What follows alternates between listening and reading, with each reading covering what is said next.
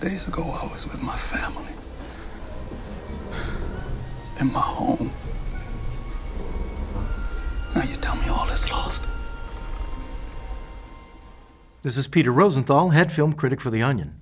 Today I'm going to be looking at the new movie 12 Years a Slave, a historical drama based on the incredible true story of a free black man who was kidnapped and sold into slavery for over a decade. Starring LeVar Burton in the iconic role of Kunta Kinte, 12 Years a Slave is a sprawling epic that chronicles an emotional story of hardship and survival.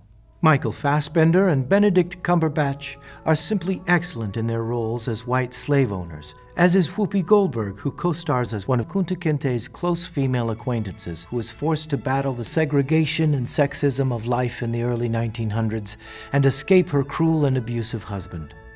Equally powerful are the performances by Oprah Winfrey, who appears as herself, and Anthony Hopkins, who plays former U.S. President John Quincy Adams. In one of the film's defining moments, Hopkins delivers a moving speech that not only saves Kunta Kinte from slavery, but frees Whoopi Goldberg from her husband, and helps Oprah reconcile with the poltergeist spirit of her deceased daughter. The most captivating performance in 12 Years a Slave comes from Denzel Washington, who appears as civil rights leader Malcolm X in his inspirational attempt to coach a racially divided high school football team in Alexandria, Virginia. Washington is truly unforgettable in every scene he is in, whether he is inspiring football players on the field, delivering a moving speech at a civil rights rally, or threatening a criminal in a back alley with his partner, played by Ethan Hawke.